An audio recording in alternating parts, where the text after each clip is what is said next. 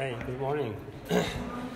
Sorry for the delay. We had some technical issues with this, so.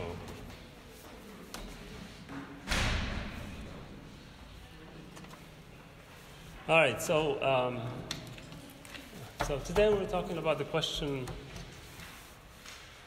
of representation and how it is discussed in criticism, literary criticism, because it's part of what we do in criticism. And the questions that come with it are the following. What is the relationship between texts and the world? How do texts represent the world? Where does a text begin and end? Is an author an inhabitant of the world or the creation of a literary text? To what extent is history a kind of text? And what implications does this have for thinking about literature? And can literary texts do things to the world as well as simply describe it? Okay? So these are questions that are related to representation. And representation is something we do every day. This is something that is very common. We represent all the time. When you talk about yourself, when you talk about others, when you tell stories, when you talk about the news, they all come in form of representation, because representation, the word is made up of two things. You have the prefix re, which is again, and presentation, which is to present things, right? To present things. In other words, make things present again. Which means that when you represent, you're actually bringing to the present that which is absent. We always represent in absentia, in other words, in absence. It's about the absence. That which is not here is the one we bring. And we do that most of the time through language. It is language that allows us to bring things into the presence or to the present. Because as human beings, we're like programmed, I think, let's say, to think of meaning, or to seek meaning in presence, or to seek the presence of meaning, which relates it to present time, to the present tense, if you want, to now, right? It only has sense if it's there. It's present in front of us, because the question of presence, being there, but at the same time being present in this moment now, right? And so if something is absent, we bring it back. Right? We bring it through words, through language, to the present time. And so that's a little bit complicated, right? Because when we do that, are we really representing? Because we think of representing as describing most of the time. It's description, but is it really description? No. Right? Do we really describe the world, describe things, right? An event, news, something that happened, your childhood, your dreams, whatever. You had a dream, you want to talk about it, you bring it to us in language. When in your head, when you were sleeping and you were dreaming, it's not really in words, right? It's not in words, it's images. It's like a film, it's like a video that your subconscious produces for you, for your entertainment while you're sleeping. So you have to bring it into words. Anyway, so this also asks the question, or brings up the question of the relationship between words and worlds, or words and things, right? Something we talked about earlier. Not earlier in the course, when I mentioned this concept of the sign, right? Because signs, that's what we have. Signs. Words are signs. They're sound images. But they're signs. Clothes are signs. Everything is a sign. Everything here is a sign. We live in signs, and we call them sign systems, right? Because they are connected in ways so that they can make sense. That's why it's called a sign system. And the example of a sign system is the traffic signals, the system of traffic signals. They're related. They are related, and they all have to do with how to behave when you're driving a car on the roads. Right? It's a sign system. It's a whole system of signs that you have to know to be able to drive safely, and especially not to get caught by the police and pay a fine, right? Okay, so these are called sign system, but language also is a sign system, right? Fashion is a sign system or sign systems. We talk about fashion and sign systems. There's so many things that are called sign systems. Okay, but the fundamental thing is the sign itself. When we talk about the sign, we talk about something that gives a meaning, that has a meaning, that relates to something, that refers to something that is not there most of the time. The word tree refers to something that is not here. We don't have a tree, we have them outside, but we don't even know which tree we're referring to because it's just a tree, right? So the relationship, as you know, as you may have learned in your classes in linguistics, is that the relationship between the signifier and the signified, these are the words we use for, right? The signified is that which is not here, that which we represent, and the signifier is the thing we use to represent it. The word tree is a signifier of something that is not here, the tree, right?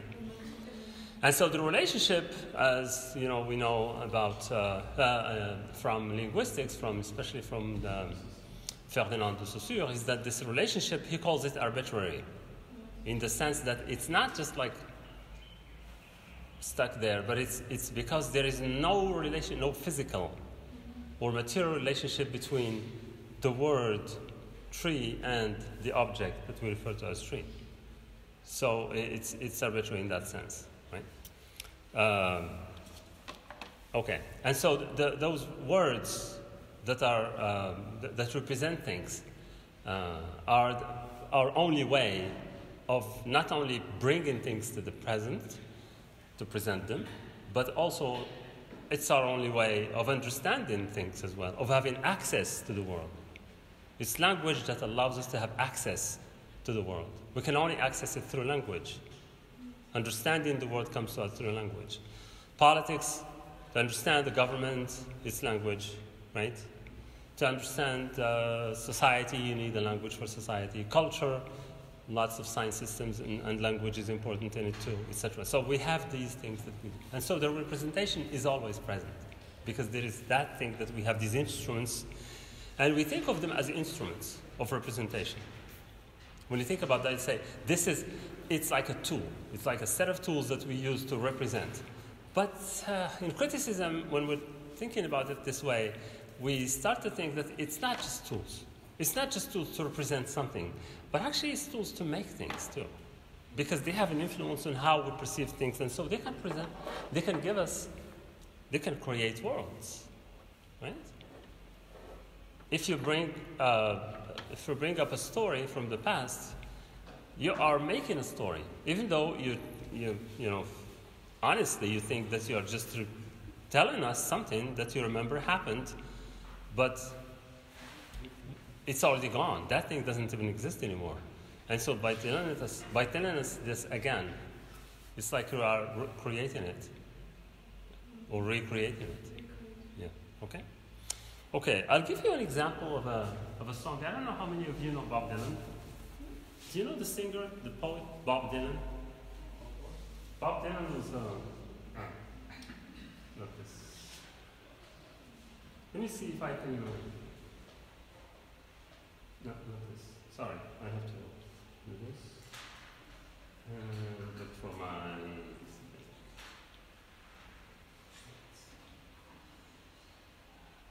I have it in a different thing.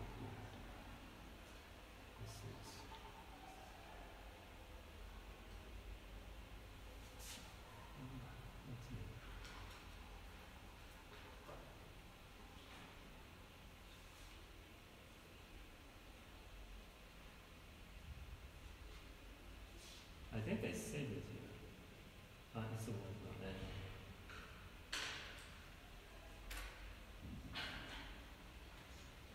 Okay. Right. I don't know how many of you know the song. It's called Man Gave Names to All the Animals. It's a little funny. It's a funny song, but it's interesting because it makes you think. Man gave names to all the animals in the beginning. In the beginning, man gave names to all a long time ago, and then he goes from like one. That part, the 4 lines, that thing that comes over and over is what I put in between brackets there, so I don't have to repeat it. Anyway, so the first one is he saw an animal that liked to growl, big furry paws, and he liked to howl, great big furry back and furry hair. I think I'll call it a bear. Right? Right? So and then the next one, he saw an animal up on a hill showing up so much grass until it was filled. He saw milk coming out, but he didn't know how. I think I'll call it a cow. Right? And then he goes like that again with this one. He saw an animal that liked to snort, horns on his head, and they weren't too short. It looked like there wasn't nothing that he couldn't pull. I think I'll call it a bull. And he saw an animal living in a muddy trail, real dirty face and a curly tail. He wasn't too small and he wasn't too big. I think I'll call it a pig.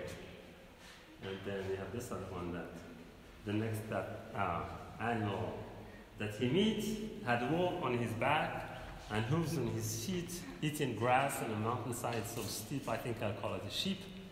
And then he saw an animal smooth as glass, slithering his way through the grass. He saw it disappear by a tree near a lake. I think I'll call it a snake. Okay, so it's just, but when you look at these things, it's you would think, well, human beings looked at things, saw how they looked, and called them and gave them names based on how they appear, on their appearance, right? But when the appearance, for example, the cow, for example, or the bull, that doesn't, there is absolutely no connection between the name bull and the appearance of the bull, right? So this is what I call, when I said the arbitrariness of things. So it's not a description that gives us the name, but it's something else. I mean, in linguistics, and we know this, it's convention, right? It's what people actually believe, agreed. It's an agreement. It's a general agreement to call this thing this and to call this thing that, right? So there is a general agreement. And so that general agreement is just happened. It happened by chance, or it happened, we don't know how it happened exactly. But when you look at that and then you say, well, this is interesting because then how did people agree to that? And who are the first people to agree to that, and how did that get generalized? I mean, we did not really agree to anything. Did you agree to call something? No, you didn't. But you were born into it, and it was there before you, and it was there before your parents, and before your parents, etc. So it's a long time it's been there. But we do create some stuff, right? We do create words, right? Today, lots of words that get created today, for example, with young people, especially, they're always creating new words, new expressions, new ways of understanding things, or different meanings, newer meanings for words that already exist. Okay? Anyway, so it doesn't mean that we are absolutely powerless. We still do things and continue bringing things in there. Anyway, this is an example I wanted to show you of that kind of how this question of arbitrariness works.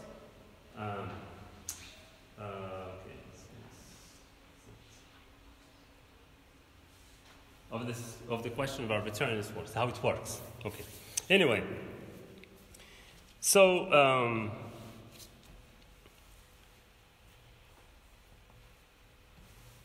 okay.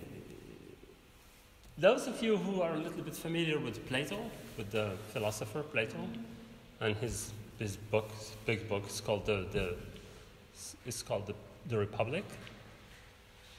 The Republic is what it was called in English and in French, because the Greek word is not republic. That's not exactly what it means. It's called politeia. That's the original word, politeia, which is a little bit like citizenship and participation in a state, and being in a state, etc. It's a little complicated word, but it doesn't mean republic directly. The Republic is actually just one part of the whole book. But anyway, what matters is that Plato banished poets from his Republic. He said poets have no place in the Republic. Philosophers have a place, they are the rulers, but poets have no place in there. And that's because he says they are creating things, because poets corrupt people's... They play with the words, so you don't really... Yeah. They don't represent... the reality. But Because the reality is not known, he said. They only know the imitation of the reality. What we see is only not the real things, but what we see is a copy of the real world, right? Because you remember the vision he gives, or if you want, the metaphor he uses is the cave. People sitting in a cave with their backs to the entrance. They don't even know that there is an entrance to the cave. They're inside the cave, and the light comes from outside, right? And then it projects everything that's outside on the wall, right? Of the cave. It's like a cinema, basically. You're sitting in the cinema and you see the projector lights going from behind you and projecting things in there, except that you don't know that there is a projector and that you can't turn your head because you're chained. They're chained. He says these people are chained. In other words, they're like stuck and they can't move. Why? I don't know, but that's a metaphor if you want. So that they can only see that and think that that's the real thing. For them, that's the real thing. This is how humans are, he says. Only the philosophers know that there is a world outside and they know the reality of the world. But most people, the general public, doesn't know. And so when the poets speak to people about things, they're talking only about things that they see, which are just imitations of what is the reality of things, right? For example, if they're thinking about love, they don't know what real love means. Because what we have in the world is not real love. We have only an imitation of real love. It's a copy. It's a second hand, if you want. The real one is a metaphysical. The one that doesn't exist here. The one that he knows, that he understands. It doesn't mean that there is a cow outside, but it's not real. No, it is real. If you go in front of it, it will hit you. It does exist. But that's not what he meant. It's not things, not objects. He was talking more about concepts, about understanding the world, the meaning of relationship, the meaning of power, the meaning of what's truth, etc., etc. So the poets, he says, don't know. Only the philosophers know. And so when they talk about love, for example, they're just giving people illusions, not the real meaning of love. Anyway, so because for him, they don't represent.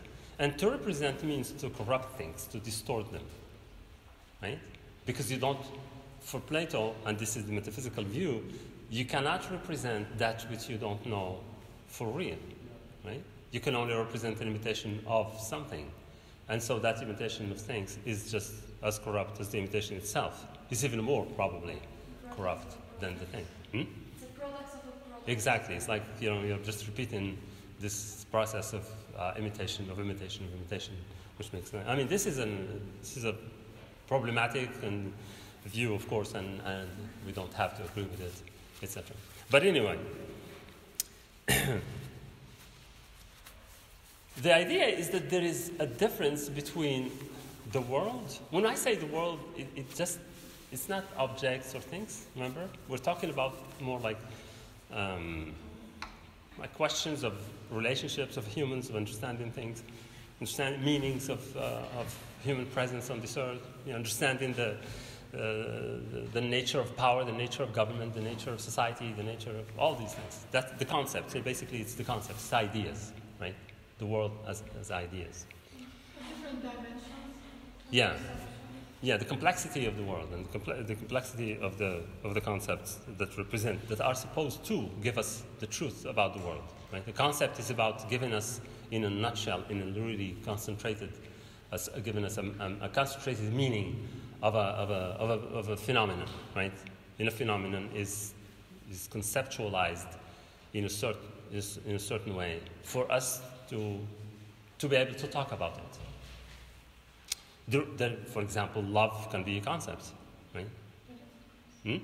Because it's something that it's a word concept that we use to describe something, a feeling, something, right? What connects people, right? What makes you close to one person to another? It could be your father or mother or sister, brother, or another person, right? That thing that connects you. And we put that word on it, it's love, and we put the heart or something. All those things are, to make it possible for us to represent it, because we need to represent that stuff, right? It's something that's there, but we need to represent it. Okay, and so for Plato, there is, we're not able, we can't do that. He says only philosophers can do that. But in criticism, there is this belief that there is a difference between the world, as we know it, between the love, the thing. I don't even know what to call it. This thing, this relationship, this whatever it is, this feelings, this complex emotion, right, that we have, and the way we talk about it, right? Some people can talk about it beautifully. Some others can't talk about it at all. They have no idea what to say. They say, what is love? They say, I don't know, right? And then you ask a romantic poet, and they will give you, ooh, wow, a lot of words. So much, so many descriptions and whatever, expressions of it until you say, okay, that's enough. Okay? So there is this distinction between the world, as we see it, with the world as a manifestation, as a phenomena, and the world as representation. Okay. So we have these questions that guide us in our thinking, in our reflection on representation. There is a basic assumption, and I've been basically talking about that, the basic assumption to all ways of thinking about literature, for example, as the separation of the literary work from the world. Right? There is a separate, we think of it as separate, right? That is not this, right? So the world, we have on one side text and the world, and we think, of course, the text is not the world, right? The text cannot be the world. I mean, it's common sense. Say, this is common sense. There is this dichotomy between the world and the text. The text is something about the world, not the world in itself. But in criticism, they've been working, and critics and theorists have been working to dismantle this dichotomy. Say, okay, well, they have to break this, because we think it's not, but it is actually what it is. It's problematic. So they have to. The post-structuralists, for example, worked on that a lot, right? And what they were trying is that their theories have been used in different schools of theory, in schools of criticism, like new historicism, deconstruction, certain forms, etc., gender studies, post-colonialism, etc. And their goal was consistently been to undermine the very terms of this text-world dichotomy. Let's take that and then break it down to see how it doesn't work, how it works and doesn't work at the same time, which is very post-structuralist too. Always you say one thing and its opposite in the same time. How it works, how it doesn't work, right? How the representation works, but actually doesn't work too, or doesn't work anymore. Whatever, it's something like that. So, questions, for example, that are basic, as do literary texts speak about the world, describe it, imitate it, etc., or do they in reality make it? This is something I've already said, so I went ahead of my slides. Instead of thinking of text on the one side and the world on the other, we might reflect on the idea that everything human that happens in the world is mediated by language, right? We've already said that. I've already spoken about how language is our access, it's the entry to the world is through language, right? Or through language being the biggest, like the major. There are others, but language is the one. It's what makes us, basically, as humans, because only humans speak. Animals don't. They have other ways of communication, but not that. But it's language, again, when you say communication, it's not very accurate either to say language is communication, because it's not just communication. Communication is based on, usually we say communication is a message delivered from a messenger, from someone who sends it to a receiver, right, through a medium. But that's very technical, right? That's very technical, and that concentrates only on the message. Whereas language is not just that, right? It's not just communication. And so we also make the same mistake while talking about animals, saying that animals only communicate through sounds and through things, etc. And it's not just communication either, right? It's relationships too, because animals have feelings, they have emotions, etc. So it's just like the human beings too, except that they're different because it's different science system. Right, okay. So there is this, you can always hear all the time, that il n'y a pas de hors texte. This is a phrase that comes from Derrida. Jacques Derrida is a great philosopher, is a deconstructivist, is the inventor or the creator of the school of deconstruction. Deconstruction means things are constructed, then you have to deconstruct them. It's the opposite of construction. In other words, like putting things apart, taking every concept and putting it apart, right? It's basically very. It goes against the concept, the ordinary concepts of philosophy, which is like creation of meaning, creation of concepts. He's actually asking those questions that undermine and also unsettle and even sometimes bother philosophers themselves by going over those. Oh, really? Do you think? So? Well, how about this, etc. It's like taking it the other side, taking the opposite direction, right?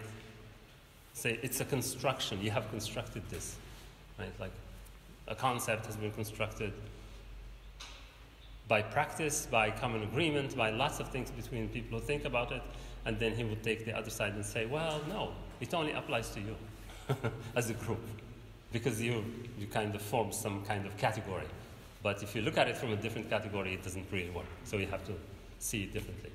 That's why, for example, Derrida was interested in the margins of things, not in the centers. Right? For example, he would be interested in writers who have always been like pariahs, those that people did not like, that people say, that's not a good writer. That's like an outcast, a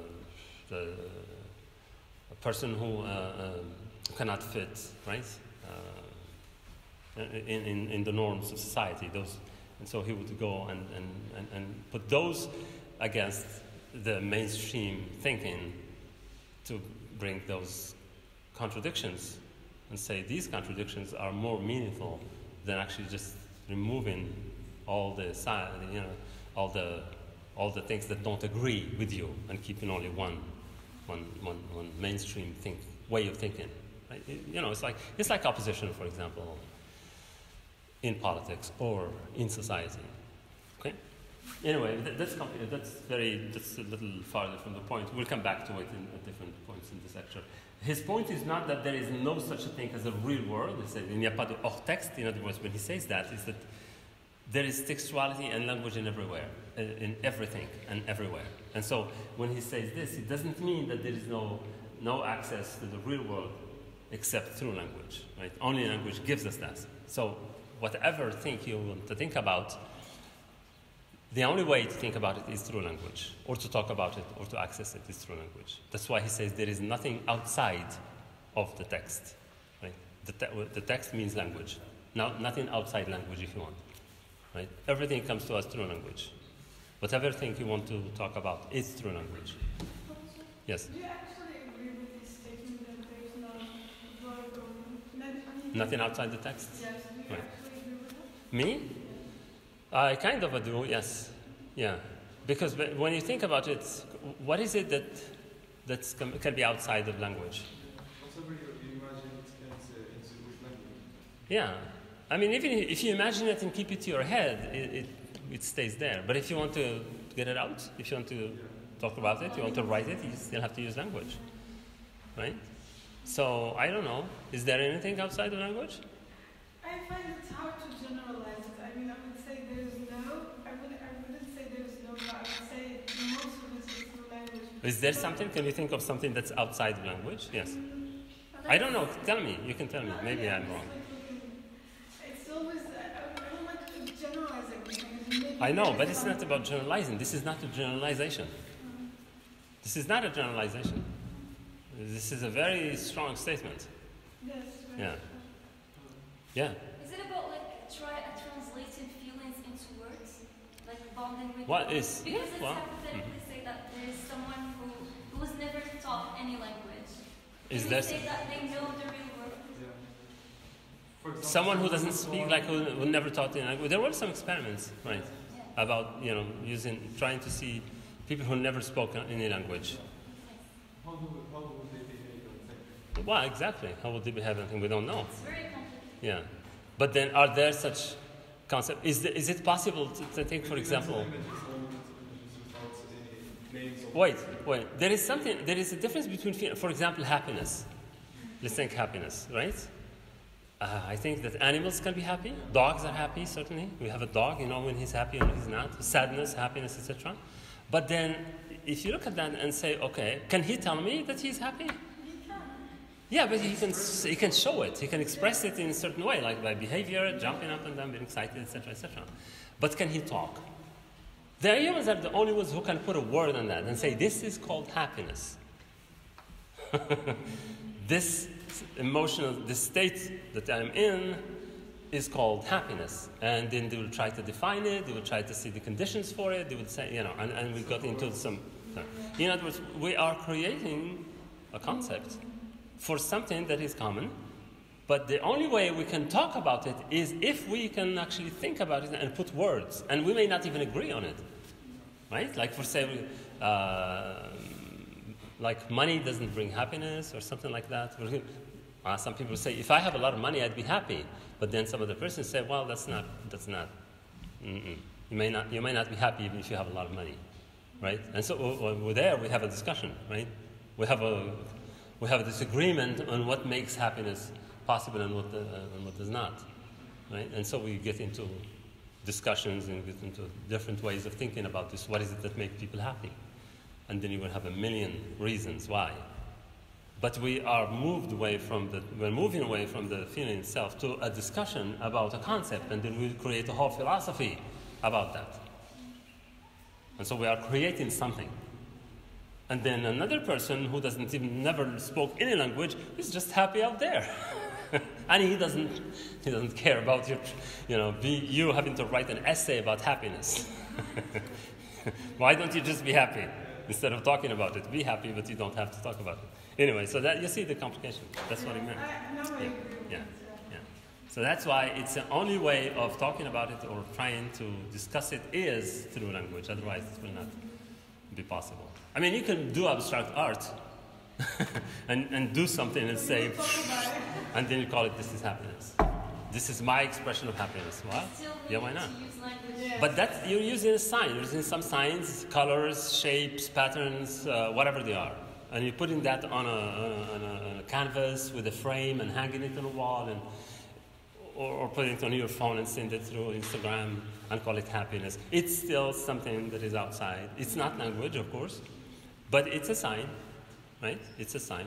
And the sign and language is also a sign. So we're just using a different type of sign to talk about something else, to talk about something that goes beyond language, right? And that doesn't happen in language. The funny thing is that people who are not happy speak about happiness too. The people who are never happy in their lives can speak about happiness, which is ironic, right? Yeah. Think about that. I mean, a person who is like a depressed person, people who have chronic depression, and talk about happiness, for example. They will talk about it in their own way. Even they don't know, they have never experienced it, or maybe they experienced it not like you. And we all experienced happiness at some point, so even those people will talk about something that is missing. Yeah. Poor people will talk about money, rich people will talk about other kind of problems. Right. We always seek the things that we're missing. Right. And so we have to use something. We have to use language. And we're not just using language. Like I said about love, for example, we're not just using language to describe something that to make this point clearer, the fact that we can't talk about something in the same way, and we can't say the same thing. For example, if I give you an essay I write about happiness, you will give me, 50 essays, 50 different versions of what happiness means, right? But you're all talking about something that we have felt, that you have felt. And it's the same. We have felt it in the same way. Happiness is the same.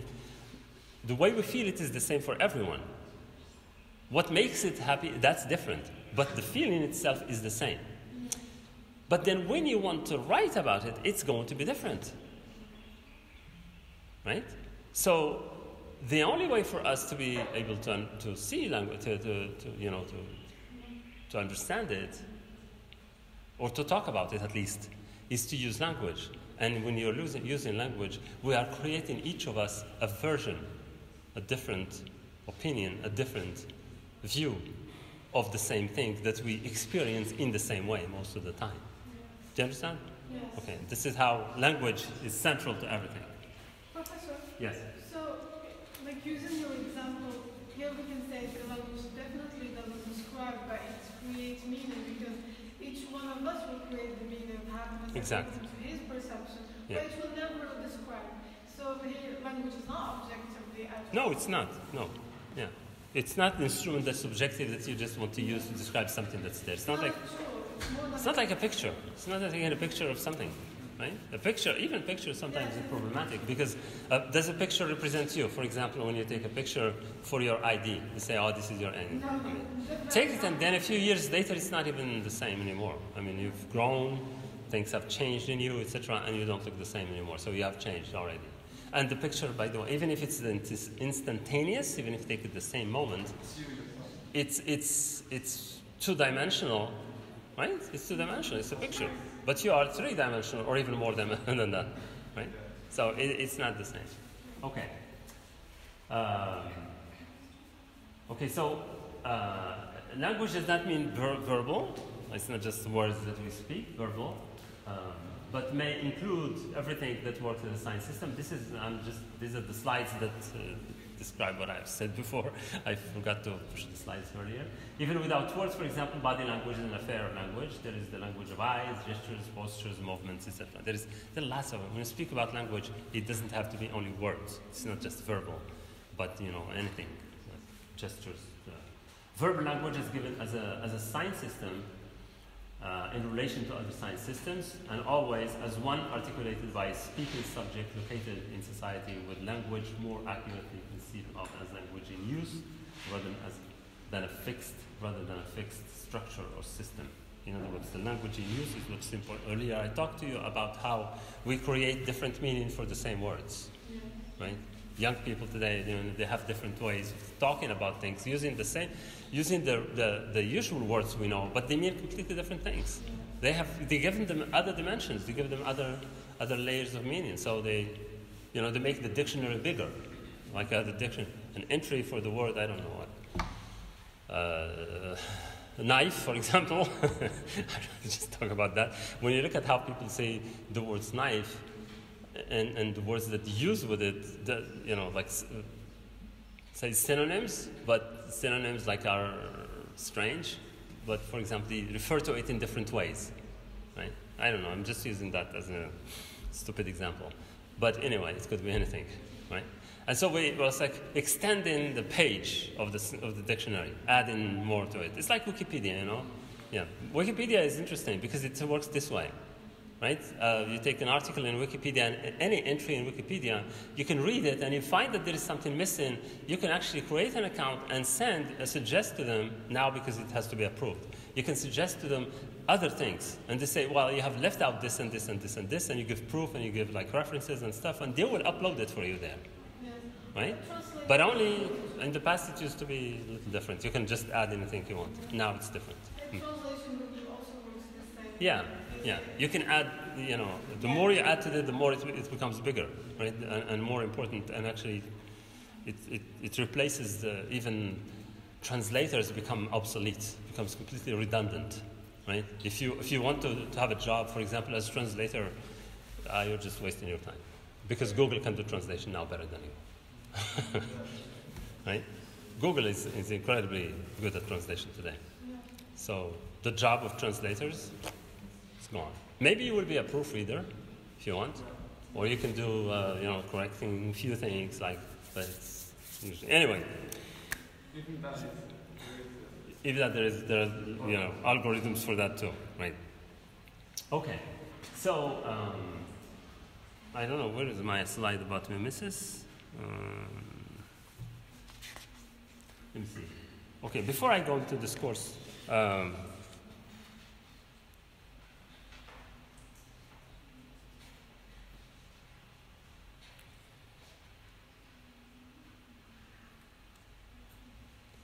Okay, let's. Okay.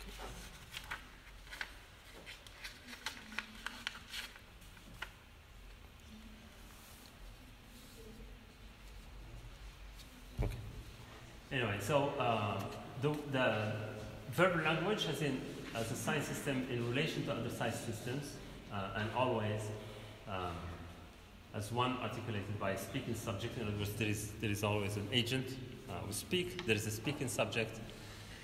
Because when representation moves from let me get things in order. When I talked about representation in the usual and the conventional meaning of representation is that it's like a copy of something else, right? This is how we usually understand it, because this is how we work. To make it easier for us as ordinary people, we don't want to get into a discussion of whether that faithfully represents or not. You tell me a story, you go, you say, well, I'm sorry, I missed the bus this morning, or the bus came late, or I don't know, an accident happened on the road, and I'm supposed to, just accept it. Say, okay, well, that's fine, it's the truth. It's what happened, right? So I'm not getting into the discussion with you, about all the complicated things. Are you sure? Right? We're not getting into that discussion. And so, as ordinary people, we seek, we're pragmatic. We want to know things, right? So we have a story about something and say, all right, that's what happened, okay? But if it hurts you, then you say, no, wait a minute. Maybe it did not happen this way.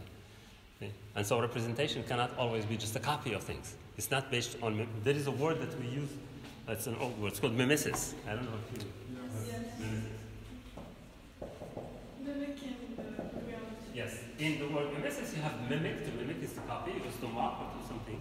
But mimesis is very strange because it's a complex word, because it's both copying and mocking. We saw that with the poem. You remember the poem, the Ozymandias? We say the hands that mocked, which meant imitated, described or showed or painted by words. But at the same time, that can be also that ridiculed, right? Something that distorted it. Mimics in the sense of not being faithful to what you saw, because caricature, for example, is also based on mimesis, except that it uses this other form of mimesis, which is the copy with mockery, right? Whereas realism is supposed to be the real thing, right? There is a movement of realism, expressive, we can call it expressive realism. In other words, that everything expresses a reality, expresses a meaning as we know it, as we know. For example, stories. You read a biography of an author, or you read a story, etc., and the assumption is that you are reading the truth about someone, the truth about their life, how they lived, what they experienced, how they behaved with other relationships, etc., and what happened to them, right? And so, in that sense, mimesis is like hold the mirror to nature. This is Shakespeare. He calls art or literature holds the mirror up. He was talking about the theater, holds the mirror up to nature. In other words, it holds the mirror to the world, and so the world can be reflected in art, in theater, because that's what theater is about. We talk about the representation of performance. In French, we say représentation for a play, right? In English, we say a performance. It's different. Yes. Representing is not performing. Performing is you're doing something, you're creating something. Because to perform is to act, to change, to do things, to make. Yes, it's like to create and make something. Whereas to représenter in French would be just like showing a picture or showing something that happened. That you're not bringing anything from you in it. You're being objective. So there is these assumptions about représentation, being objective, etc. And so when I was talking about mimesis, is that mimesis is this common vision of things, this common vision of representation as being that which represents more or less faithfully to a larger extent, and we give the credit of truth to whoever represents, right? We give them the credit. Say, okay, well, we go with the assumption that they're telling the truth, a novel, a story, etc., that there's something that's truth, or a newspaper story, like something that happened, events, etc., that happened, and you read about them in the newspaper or on the internet, and you say, well, this is what happened, this is what somebody said, etc. And we give them the credit of truth, because it's all based on that idea of mimesis, as they're copying nature, copying the world, and bringing it to us, representing it to us.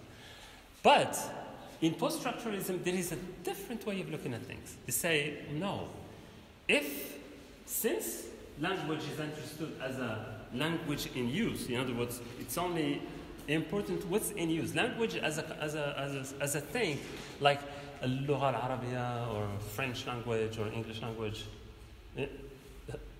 conceived of as a system there, is different from the one I'm using. When I'm using it, it's different. When you're using it, it's different.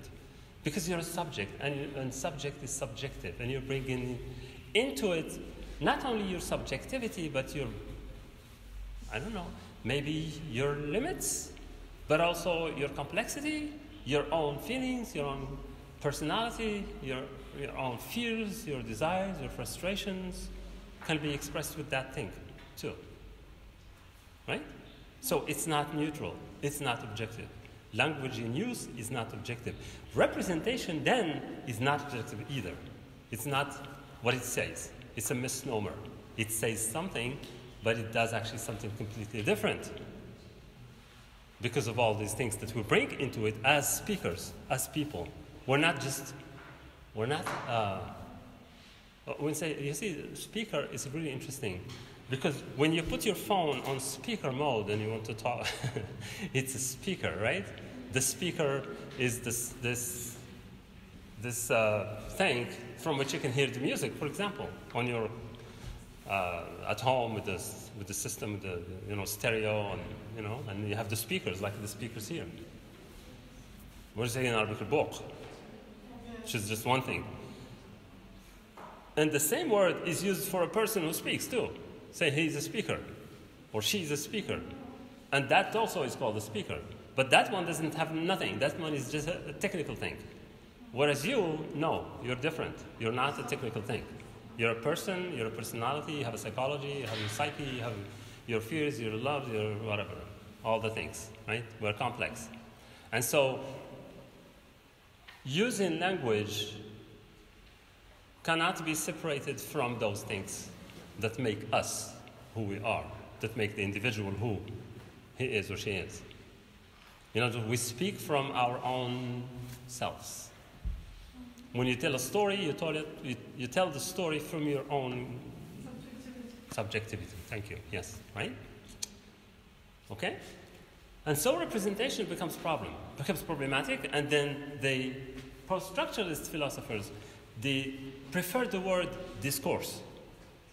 They say, no, it's a discourse. It's not representation, it's a discourse. And so when you hear professors talking about discourse, post-colonial discourse, colonial discourse, all the time, they're always, giving you a headache with this word discourse everywhere. That's what it means. I don't know if they know it. But anyway, that's where it comes from. Because we're saying that whoever speaks is speaking from a position. The speaker is speaking from a position. We call it a position, right? So when you talk from, in other words, you're not objective. And you have to be conscious that you're not objective, right? So that's why they prefer the term discourse. And it's Michel Foucault who used it. Who made it in the general understanding we have of it today comes from Michel Foucault. Michel Foucault is a French philosopher. The concept of discourse translates a view of language as being linked to subjective social processes as opposed to closed or immutable states. In other words, it doesn't talk about things that are immutable and final and non-changing, but it is actually different because it is linked to subjective social processes, cultural processes, ideologies, etc., etc. Right? When it's in use, this is how it is. So we can talk about language and language in use. Language in use is discourse. Because when it's in use, it's you. It speaks you. We say, language speaks us. We don't speak language, it speaks us. It doesn't mean that language speaks. You understand this thing? It's bizarre to say language speaks us. Yeah. But what it means is that it reveals who we are. Through it, we reveal, right? Who we are, right? Our personality, our biases, our preferences. our craziness or our brilliance or intelligence, but also our stupidity sometimes too. Right? So anything comes out with it too. It's like water. You know, with water, it can be clean, but it can also carry all kinds of stuff in it. Huh? Okay, so discourse means an instance of language or utterance involving the speaker, writer, subject, and reader, listener, object. In other words, you don't speak to no one, you speak to someone.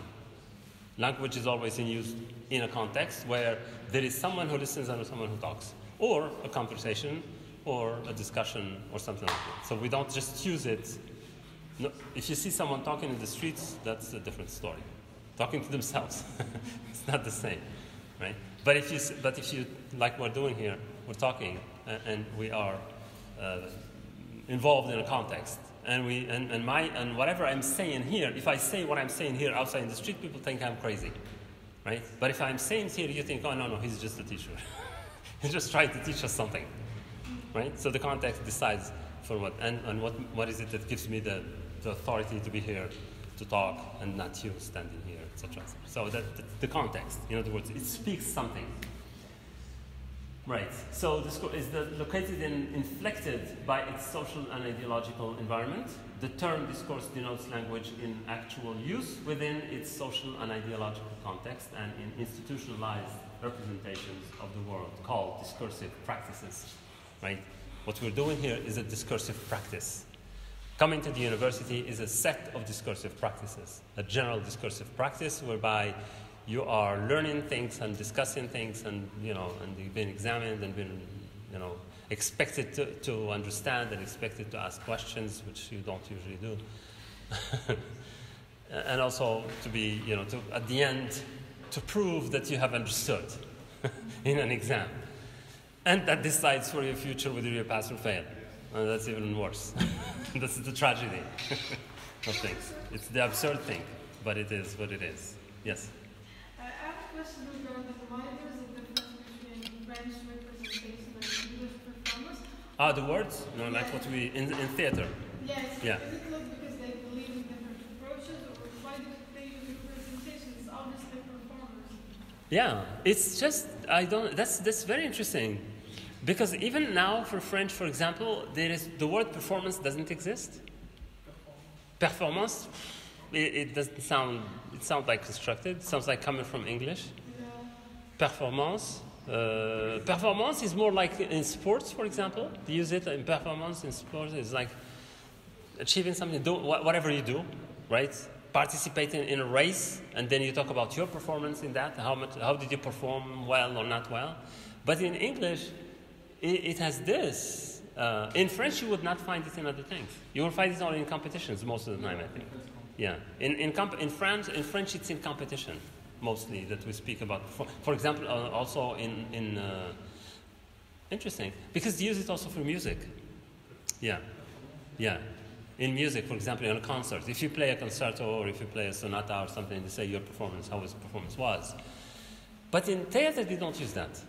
Which is interesting. They use it now with like the contemporary dance forms, etc. They call it performance in dance, right? In choreography. Because it's more individual, right? But in English, when you say a performance, we're watching a theater performance. Yeah, from the beginning, people just say it like that, without any kind of thinking. It's just like a performance, because it's it has like this sense of someone trying to do something better on stage, right? Which gives us the sense of competition, but it's not really a competition because you're just trying to bring something different, because there is an involvement, there is a subjective involvement in what you're presenting to the public or something like that. Yeah.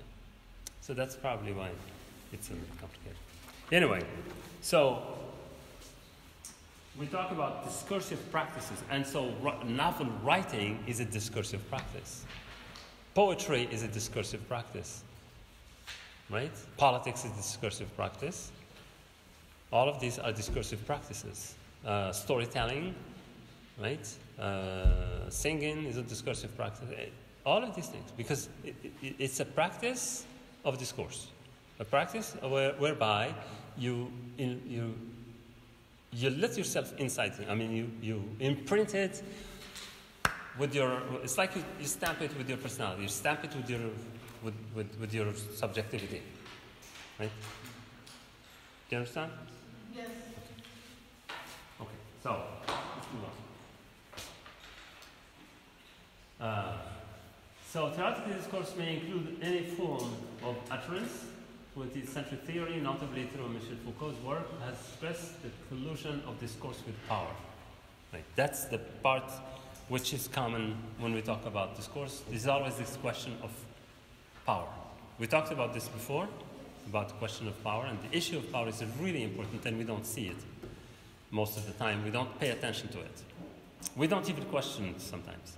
Most of the time we don't. For example, when you give an account about something, just us as students or as people, ordinary people, you can give an account of something, and that account involves a certain amount of authority and power in it, because you are the one who's saying it. Just by the fact of being the one who says it or writes it, gives you an authority. That's why we call an author. Author comes from authority. Who has the authority over what has been said or what is being said is the author, because there is a power, authority involved. When you write a story, you're the author of the story. In other words, that instance of writing the story is the one that gives you the authority and the power to write about people or about things. And the authority comes from knowledge, it comes from being appointed to do so, or something like that, right? Being designed or designated for the job of making a report or of telling a story or something like that. So there is a question of power. And so from there, that question of power becomes like widened to and generalized over all instances of power. And so there is the question that, most of the time we use this in the way that, for example, Europeans in the 18th and 19th century, especially 19th century artists and writers, etc., represented the other countries like Africa, like the Middle East, like Morocco, like India, etc. The English writers, French writers wrote about those countries, and they wrote about them in a certain way that made the perception of people in the West, in Europe, for example, become like normalized over those countries, which we call, stereotypical, and it creates stereotypes, right? And so they have created. This is what Edward Said, if you know the Edward Said. Edward Said was a Palestinian-American writer. I mean, he was a professor at Columbia University, but he was a theorist of post-colonial studies. He's one of the people who started it. And so, for example, he talks about Orientalism as a movement. There was a movement called Orientalism, actually, in the 19th century in Europe. And that's writers and artists who went to what they call the Orient, is anything that's not Europe, right? And so they go to the Middle East, they go to different places, and they make either paintings or they write stories, etc. And he was most interested in art, but also in novels. And so the Orientalist representations were biased, right? They were biased because they were written by people who are outside of that, but also they were written with a sense of superiority, right?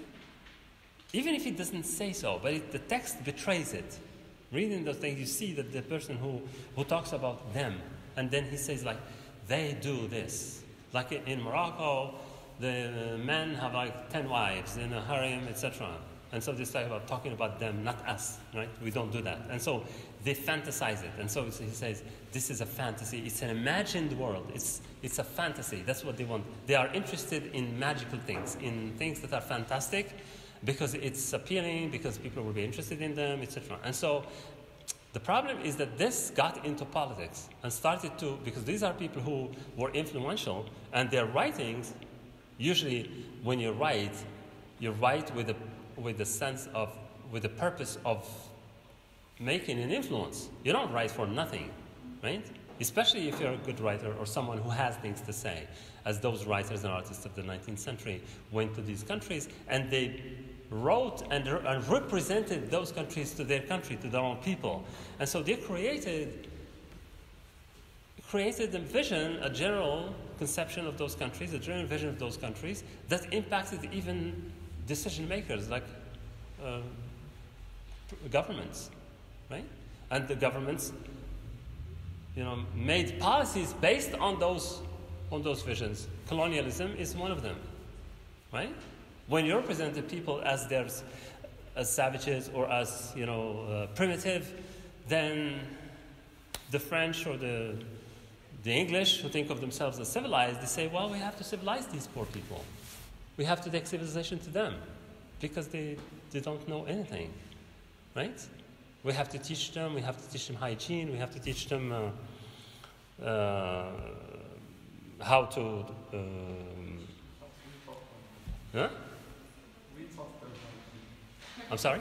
We Muslims taught them. Yeah, but that's, of course, yeah. But then it became very strong, and then they came to us and they said, well, you're stupid, we have to teach you how to behave.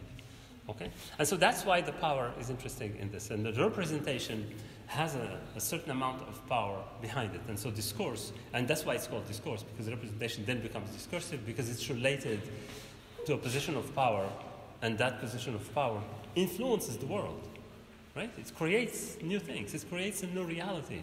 It creates a divide between them and us, right? Ben Battuta did that. You know Ben Battuta? Yes.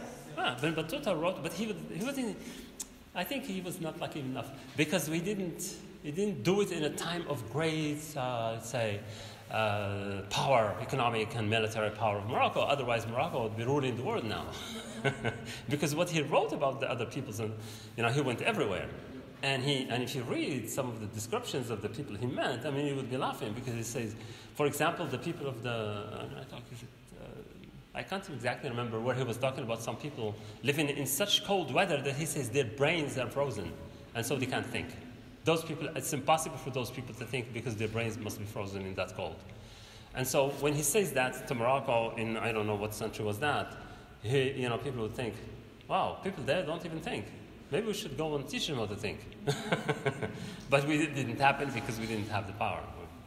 The Orientalists, however, they worked in a context of economic and military power in those countries that allowed those countries to make policies to go and conquer those other countries and colonize them and actually basically just loot them, take everything they have. Because they say, well, they have gold, they don't know what to use it for, so let's just take it.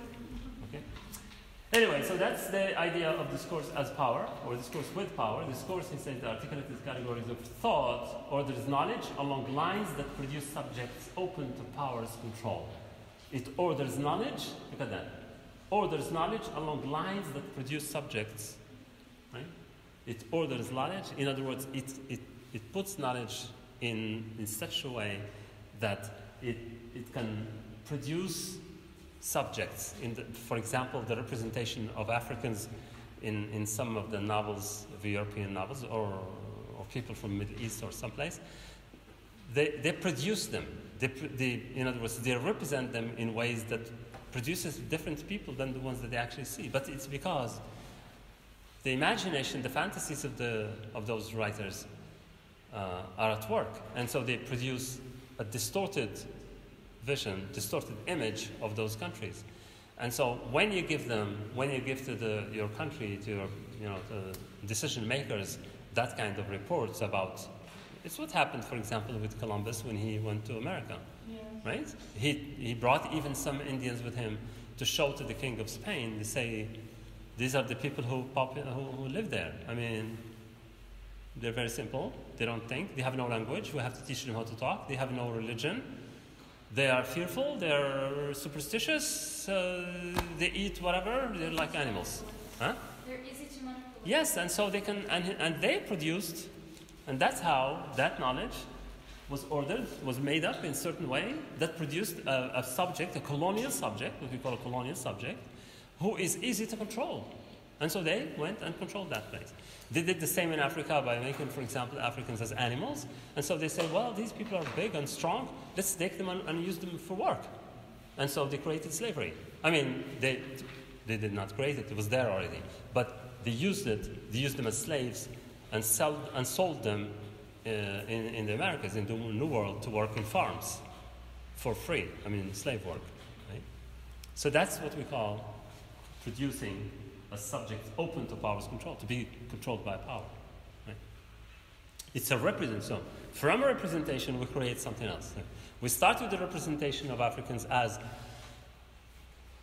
almost like animals, right? And then you create a whole system whereby the Africans are taken from their land to other countries and used as slaves because they were thought of as beasts, not as humans. So that's how power intervenes. Okay? So the consequences of this have been that post-structuralism gives greater attention to specific stories, to the details and local contextualizations of concrete instances. In other words, taking those things and really trying to separate them and see that there is a problem, including the question of power in them, and say, well, you saw that because you were in power.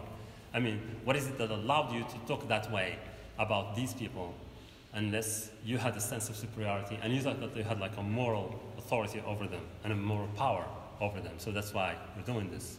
It's only through post-structuralism that these things became apparent, as we started really to look at these things as instances of power, as not true objective realities, but actually made up, constructed ideologies. Professor, Yeah. I have another example. For example, the Spring Arab. The Arab Spring?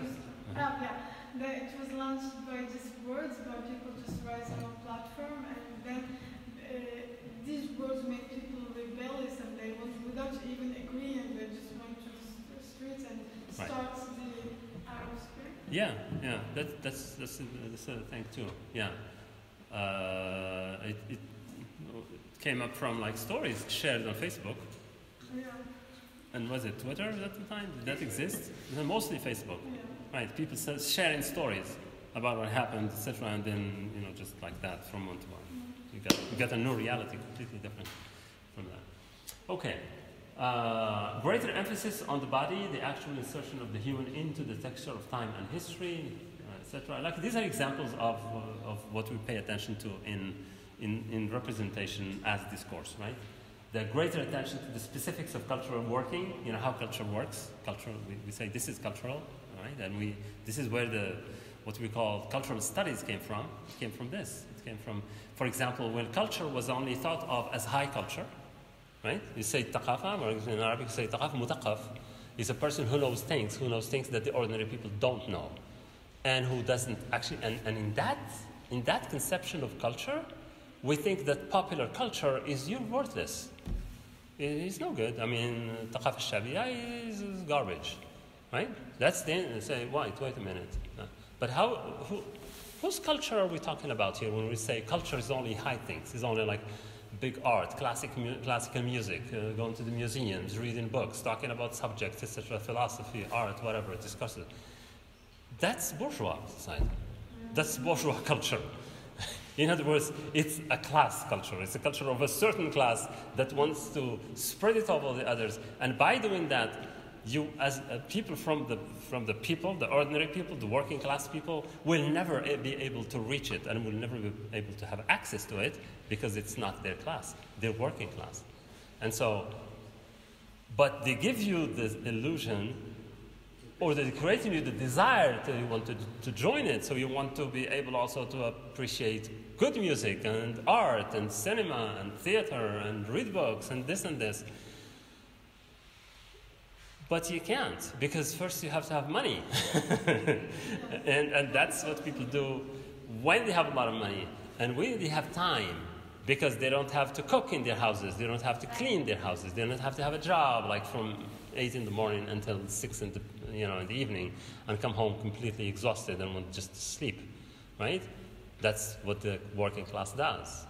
And so they will never be able to have that culture, yet they convince them that's the only valid culture, that their culture, that whatever they're interested, the pop culture, the popular music, الموسيقى الشعبية, الواي, whatever. They say, no, even you should think of it as bad. Even the people who produce it are convinced to think about popular culture as terrible, as not good, as worthless, as like whatever, that the bees, what do you call it? It's like fish, whatever. It's like it's like no standards, no culture, no status. So they convince people that their culture is zero, is nothing, right? And the only culture that's valid is that one, and you only do that to control people, and so they will never be able to value their own culture. Now, cultural studies. The people who did cultural studies were very alert to this. They say, well, that can work in one country, but then it also works worldwide. It works at the level of one country. For example, in Morocco, there are a lot of people, if you listen to, I remember when we used to listen to Rai or to Najat Tabu or something. You even know these people? Yes. and someone like a teacher, his father was like a worker in some field. He's a working class person. And he says, why do you listen to that garbage? What should I listen to? Well, you have to listen to Kulthum. You have to listen to Abdul Wahab. You have to listen to, Farid Atrash. Those are not even Moroccan. Right? But they're convinced that that's the only valid culture. And so you have to forget your own culture. You have to just throw it away. That works at this level, but it also works at the worldwide level, when, for example, the only valid culture is the Western culture and the rest is just garbage. Just like curiosities, they would call it. And if there is something valuable, something nice in it for the Western, they would say, oh, it's a curiosity. Wow, that's interesting. It's exotic. It's nice. It's exotic. But it's not us. We can only go there and enjoy it and come home, but it's not us. We don't practice that. Right? And so there is like a hierarchy of cultures that is created and that convinces people of its validity. And it convinces the people who are down there that it's valid, that the hierarchy is okay, it's legitimate, it's fine to think in this way. And people will never rise up and say, no, that's not true. Why is my culture considered garbage while yours is considered more interesting? So that's the question of power. And people don't pay attention to that. In cultural studies, the people who study this say, no, that's bourgeois culture. And you're only using it because it serves your purposes. But it's not our culture. And so we have to value the culture of the people. Popular culture becomes interesting. People have started, and now it's not exactly the same anymore, only in some places where people are stupid. But most of the time, popular culture has become culture. Culture is culture. There is not such a thing as popular and high culture. Popular culture has risen up to the level of culture too.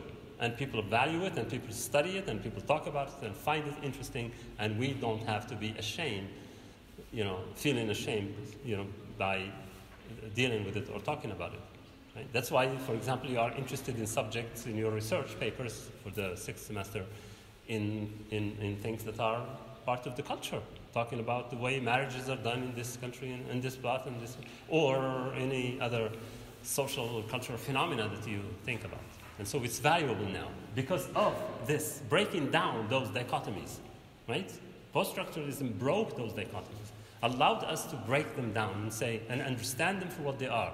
They are instances of power. They have power relations embedded into them, and we don't pay attention to them most of the time.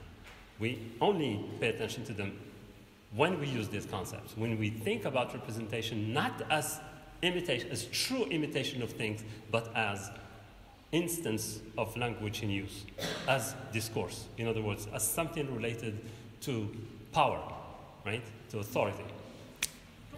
Yes? I think in relation with power and classifying the bourgeois culture, it's related to imperialism and capitalism as well. Mm-hmm. Because imperialism and capitalism create this culture of bourgeois, so they can even encourage people to work hard with capitalism to reach to them. So they just have this illusion of the bourgeois culture. Yeah, well, that's the thing. That culture, the bourgeois culture, is something that makes the lower classes once desire to be part of it, right?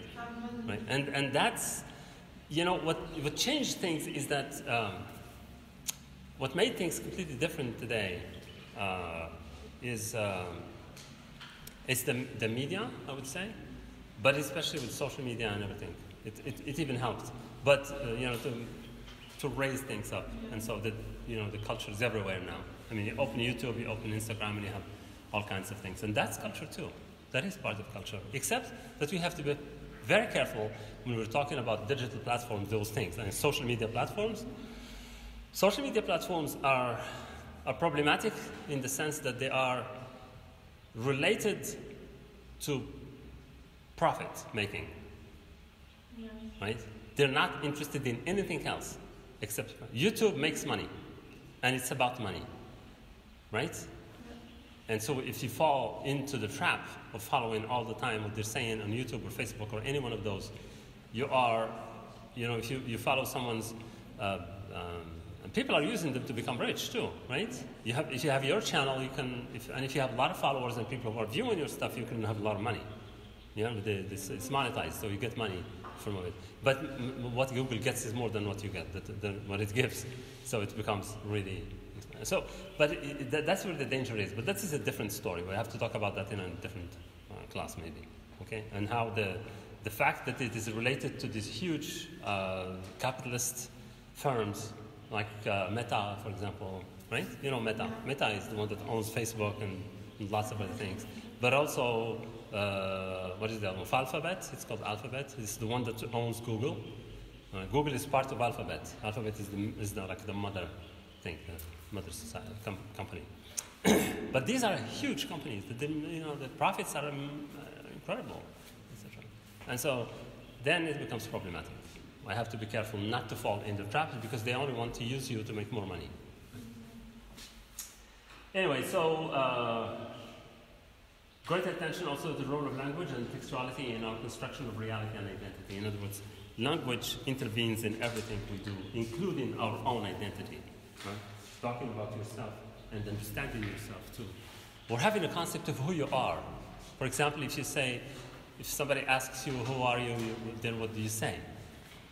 What is your identity? It's not just your name and date of birth and your address, but it's more than that, right? And anything, and when you think about it, when you say, for example, I am an Arab, or I am an Amazigh, or I am something, you are constructing an identity for yourself based on something that is given, based on something that's there, right? It's like you join something. You join a discourse. You join a political thing. You join a cultural thing that's already there for you. You're joining it, right? It's not like it's in your body. No, it's just, it's something that you choose to go with. An ideology, a version of things, a culture, a language, etc. Okay?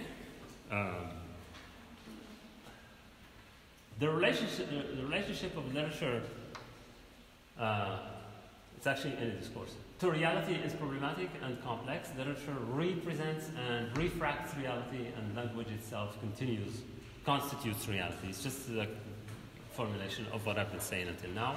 Language precedes the speaking, writing subject who produces discourse, spoken language, etc. by drawing on and arranging the discourses or codes always already. You say this always and already there, available to him or her. In other words, that's what I said. When you join something, when you're born, you are born into a language. You're born into a culture and into a language. You do not create the language, but you are born into it. And if you go to school, you are joining a discourse of a nation, for example, right? We are Moroccans, and we have the history of our country and culture of our country, politics of our country, and so we join it. It's there for us. We did not create it. We are part of it. So we just join. It's like it's there. It's before us. It's been there, and we just join it. Okay. So whatever you do, whatever you write, for example, if you like to write short stories, you're basing. You write from an experience of short stories, reading short stories. You read short stories and you liked them, and you liked some of them at least, and you decide, well, I want to write short stories too. And you are using styles and forms and stuff that exists before that. Even the form of itself, the form, short story itself is a genre that exists. And if you're choosing to write in that genre, you are joining something that's there before you, that precedes you, right? With its norms and its conventions. And so you have to write. Novels is the same. Poetry is the same, right? Music is the same, whatever you do. You join something that precedes you with its conventions, its norms, and its principles and whatever. You have to follow a certain set of conventions to do that so that you can be part of that thing. So it's there before you. Now, the other concept that we use is narrative, right? And this is, we start now to talk less about discourse than about narrative, right? 2 years ago, we proposed a master's program. It's called Narratives. About narrative. But it was not accepted. It did not actually go through anything because of COVID, so they stopped. They said, well, the commission that talks about, that decides, was not meeting, so it didn't work. But it's called, we changed it. Anyway, so narrative is fundamental too, because it's all narrative. At the end of it, even a discourse is a narrative. And narrative, when you talk about narrative, it's not just language that you put there, but it's actually connections. Because narrative works on connections. You connect things. You connect, you say, I was late because the bus didn't come on time, or because I missed the bus. Right? It's not just a statement. If you didn't say, well, I am late, right? And if you say, I am late because I missed the bus. When you said, because I missed the bus, you created a link between one statement and another statement. And you created cause and effects, right? I am late. The cause is the bus being late. The effect is that you missed the bus is the cause, and the effect or the result is that you are late, right? That's a narrative. And that's an example of a narrative because it's based on connections and finding logical, causal connections between things, between one statement and another, between sentences of your essay or whatever that you're talking about, or your story. Stories are everywhere, in movies, in sitcoms, in cartoons, in commercials, poems, newspapers, articles, novels. Everywhere you have stories. Computer games and websites. We all make use of stories every day, and our lives are shaped by stories about what happened in our dreams or on the bus to school or anything, right? So, basically, stories are everywhere, and stories are narratives. Okay, stories are everywhere, as we say. Not only do we tell stories, but stories tell us. Stories tell us, right? When you tell a story, it's not just about what you said, but the way you said it and what you put in it can tell us something about yourself, right? You pay attention to someone telling a story, and the way they say it, for example, if they're enthusiastic, it says something about your personality. If you're completely indifferent and apathetic, it says something about your personality as well. So it tells you, this is what it means to tell stories. Tell us means story reveal things about us. We tell a story, and that story, even if it's not about us, even if it has something completely different, the choice itself of the story, the fact that you chose to talk about the story, a certain one and not another one, is also important. Why did you choose that one, right? And the way you told it, and to whom you told it, and etc. And so those things give hints about who you are as well. That's what it means. Stories tell us. It's like language speakers, like I said earlier. Being spoken by language. Right. Stories are everywhere. We are also in stories. The telling of a story is always bound up with power, with questions of authority, property, and domination. It's similar to what I've been talking about earlier. Stories are multiple. There is always more than one story for the same thing. So I gave you an example of an accident, and you have 3 people who witnessed it. You have 3 stories about the same event, right? Or you go watch a movie, right? You watch a film at the same time, and then you talk about it differently, or you write about it. You will have 3 different stories about them. The film itself will be understood differently among you. You will have different stories. Stories always have something to tell us about stories themselves, right? they always involve self-reflexive and metafictional dimensions. In other words, how they are also made. Stories tell us about also how they are made. That's what we call the metafictional dimension of a story. It's like meta is something above something else. Like a metafiction is a fiction about fiction, or like a story about fiction. How to write stories. There is a complete genre of fiction that's called metafiction, where writers do a kind of self-reflection of the story in its own making. In other words, the way, for example, there are lots of examples of these where the novelist, for example, talks about characters and starts talking about how you create a character. Instead of just talking about a person with a name, he starts talking about the character and start like a critic, using the importance of they get a discourse, a digression, a sort of a discourse inside the story about the writing of a story, right? For example, there is a book by where's my pen? It's a novel, but it's a strange novel. It's called Letters by an American writer called John Barth. John Barth. He has this novel called Letters. And the book is about letters exchanged between himself and his characters. His characters wrote letters to him. It's very strange. No, it's a novel. It's a big novel. Right. And then characters writing a story. Yeah. And some of them accusing him of doing bad to them. Says, why did you write to me about... Why did you talk to me... talk about me like this? It was a movie, actually. It's called Split. There is a movie. Oh, there is a split. I know that one, yeah. But that's like a split personality.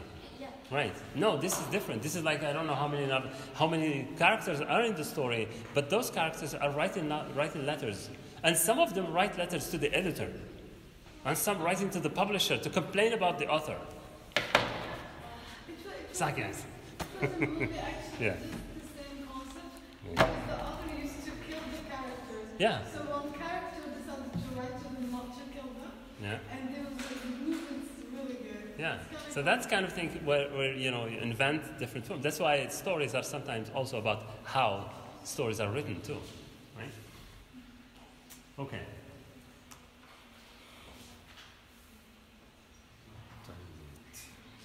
Okay.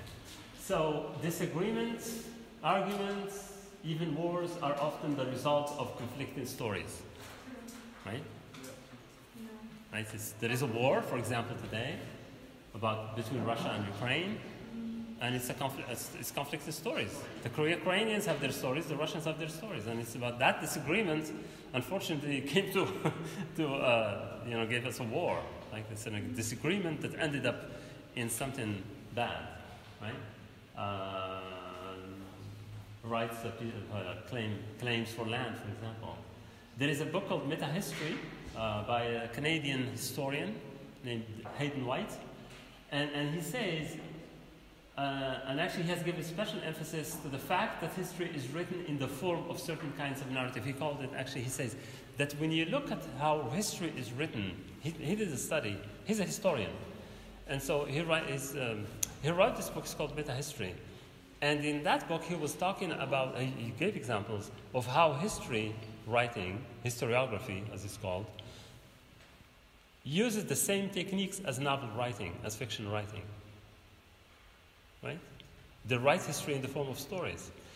And they talk about characters, but about real historical people, as if they are talking about, like writers, like novelists talk about characters.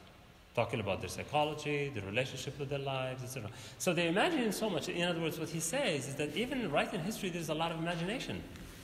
Right? And the imagination and the techniques and the metaphors and all the things that we use in writing fiction, in writing novels, are also found in writing history.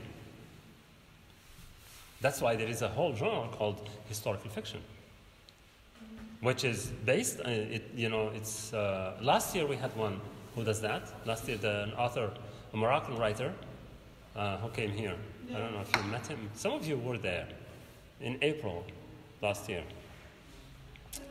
And he writes novels about historical figures, Moroccan historical figures, and he writes their story from a fictional perspective, but he does research before he writes it. He goes to libraries, he finds lots of books about them, he reads lots of history books, and then it takes him like 3-5 years sometimes to be able to write a novel about a historical figure. For example, he wrote a novel about, what's his name? About one of the Moroccan ambassadors to France. His name is Ben Aisha.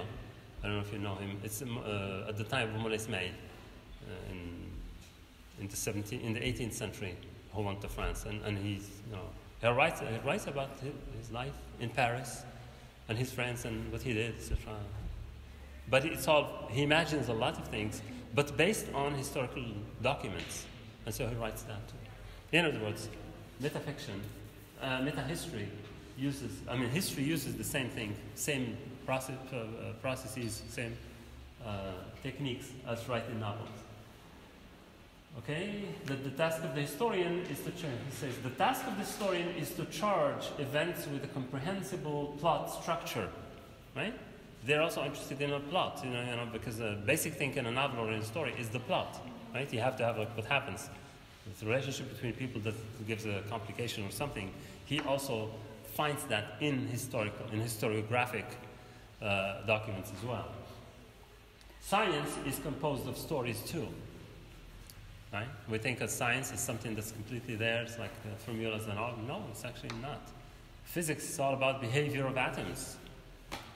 And the behavior of atoms can be described only in terms of language, and so you can describe them only using language, and so there are stories too. Astronomy attempts to narrate the beginnings of the universe. You listen, go to, I don't know, the National Geographic or TV, the channels, or if you on your phones or computers.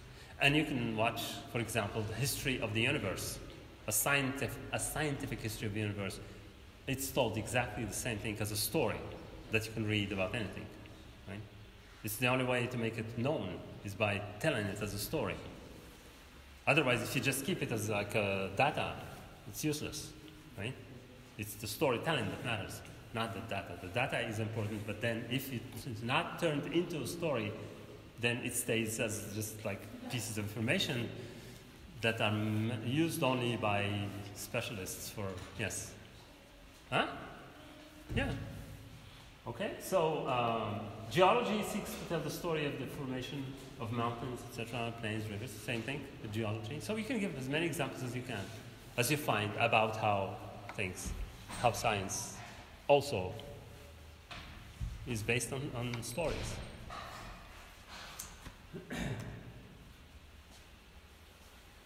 Okay, then the simplest way of defining a story or a narrative is a series of events in a specific order. I mean, it doesn't say chronological, it says specific order. Because that specific order is vague. When you say specific, it's vague. Actually, it's supposed to be clear, but it's not. Because if you say in chronological order, you have decided that only stories that are chronologically ordered are stories, the rest is not. Whereas you have stories that are not chronological at all, that they actually go against chronology. So the opposite, right? So a specific order with a beginning, a middle, and an end. This is the general assumption about stories. It has a beginning, a middle, and an end, right? That's the narrative. Example, James Joyce. I don't know, I use examples from him all the time. James Joyce's short story, The Dead. There's a short story called The Dead by James Joyce.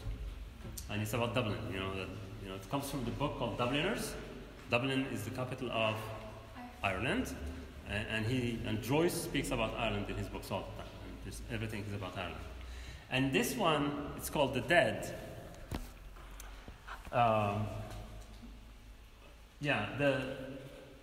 When the story begins with, you could simplify it and say, for example, if you go with the narrative, with the events, with chronology, nothing really happens. Because it's only, then you have the arrival of Gabriel and his wife Greta at a party, and then the story tells us of the events of the party, and then how the couple walk home, and at the end, they fell asleep in their hotel room.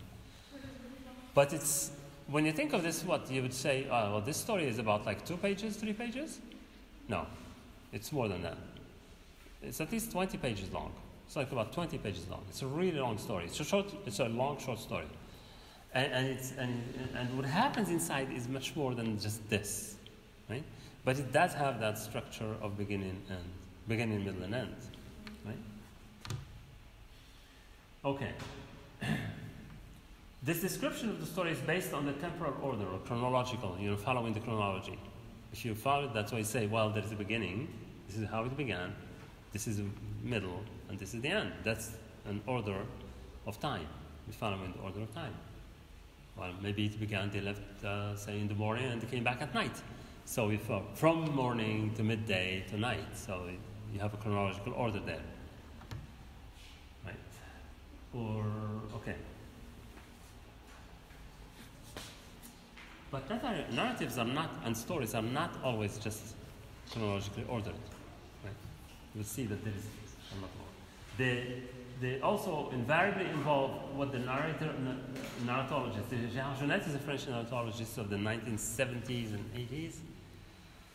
And I already mentioned it in one of his books called Seuil, when we started the beginnings, in the first few sessions when we talked about beginnings of fiction, beginnings of novels and poems, etc. I talked about in Seuil, the thresholds of the books, the titles, the epigrams, the things that start the book. But he has another one, a book that has actually a sort of a form of analysis of narrative techniques, if you want, right? It's called narratology, right? So he says that the stories involve anachronism, right? You know what's an anachronism? Yeah. Okay? Anachronism. It's when time is this, like completely this, it's like it's about chronic, we say chron because it's time. Anachronism is when you bring something from the past in the future, or you take something from the future into the past, right? And put it there. And so you created an imbalance in time. Right? Anachronism, for example, would be like, out of this world could be that, but there is also an anachronism in films most of the time. For example, like it's like the time travel, right? Going to the future or going to the past from the present, or a character or a historical person from the past is brought into the future, into the present time today, right? Whereas that person is actually dead centuries ago, and you bring him now here and make him, walk in the streets of Oujda. So that's an anachronism, right?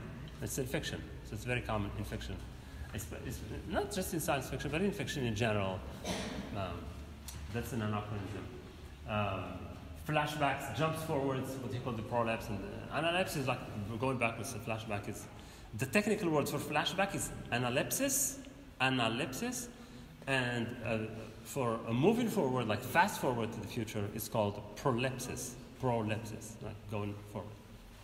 That's what you have there, prolepsis, because it's future, it's plural, what is that? Yeah, distortion. Right. Up there. It's going to be slowing down and speeding up of events and other distortions of the linear time sequence. In other words, there are so many ways of breaking the time sequence. Chronology is here also problematized in the sense that it is not the order of things, not the natural order of things, because chronology is what we see outside of us. It looks like, because we use time, right? We have watches, we have phones that tell you time, and so you wake up in the morning, you do this, and it's an evening, and then etc. And you think of yesterday as past and today, and then you think of tomorrow as future, etc. Why? We live in only the moment. Right? Physically and materially, we live only now, right? But anything that went before us is only memory, and anything that's coming is only an anticipation. So, but normally we are living here, and the time, the minutes, the seconds, etc., are made only for practical, purposes, so that we can divide our time, we can organize our lives, we can work, etc., go to school, do this, etc. Economy is based on this time thing that we call the watch, right? Bring back in the time, in the hours into minutes, and the day into hours, and the week into days, and month into weeks, and the year, etc., and centuries, etc. And so we're breaking time like that to manage it, because it becomes more manageable. We can talk about it, we can use it. But it's all artificial. It's not real. Time, there is only a continuum of time, right? We're living here now, and it's a constant present that we're living, right? Anything that's one, so you can't go back in the future, in the past, for example. You know, science fiction, it goes, I want to go back into, you know, like time machine to go back and you find yourself there. It's not like you're leaving pieces of yourself as you go. Or like versions of yourself in the past, you leave them physically, so you can go back to them in a time. You can't do that. Science fiction is only this. It says, we can imagine, it's imagination. And so we are constantly just living a present moment all the time. And so we can break that, right? Imagination, you know, literature allows you to do that. Art allows you to do this, to break that, you know, being present in the moment. So we can think about the future, we can think about the past, etc. And so, so the breaking up of time is what makes, you know, a novel or a fiction or any text, what makes it sometimes worthwhile to read. For example, those of you who read the Out of This World, you know, last year in extensive reading, we had this book with novels called Out of This World, and this novel is divided into chapters, and those chapters have no chronology, right? If you're looking for them, I mean, it starts somewhere in the middle. And then even the story itself is told in such a way that you have to read all of it to understand the whole story. Otherwise, you will not be able to, because it doesn't follow the order, the chronological order. It's like the author himself says that he takes his book, he writes them, and then he shuffles the chapters. It's like he shuffles cards. It's like playing cards, he shuffles them. And then he puts them this, okay. They have no numbers, nothing. There is nothing that chapter 1, 2, 3, 4, no. There is no order. Professor, I remember you told us that this is how our mind naturally... And that's how memory works too. Because if you try to remember, if you try to remember your childhood, for example, where would you start? In the middle. You can't start in the beginning. You don't even know where the beginning is, right? And then you will have flashes, and you wouldn't know whether it was this when I was 1 year old, or this was 7, when was it 5, when was 3, when was 7, 10, 12, etc. And so you have like pieces, you have like flashes of memory from different periods, and it's hard to even put them in order. That's how memory works.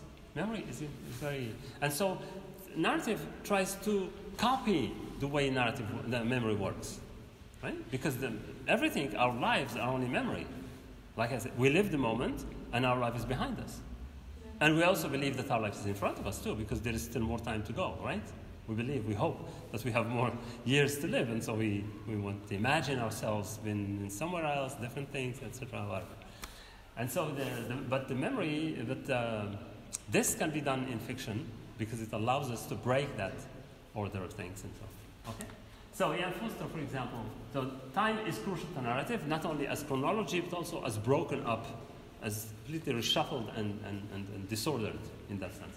So Ian Foster is an English novelist, it's like 20th century, a very famous novelist, E.M. Foster. I don't know if you know him, right? I don't know, some of his famous novels that we used to have in class when I was a student, right? And he has a book. He's also a critic. He wrote about novels, and it's called The Aspects of the Novel. This is a famous book, by the way. And it says, it's an old one, it's 1927. The chronological order of events is not the whole story, right? It says, Forster makes a distinction between, look at this one, this is really interesting. He said, the king died and then the queen died. He gives this example. He says, because he was talking about narrative. He says, the king died and then the queen died.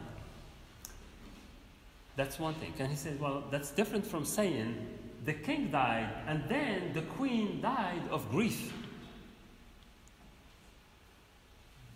Right? What's the difference? He added of grief because of grief, right? Died of grief. The reason why. Yeah, because he inserted causality in there. In other words, he insulted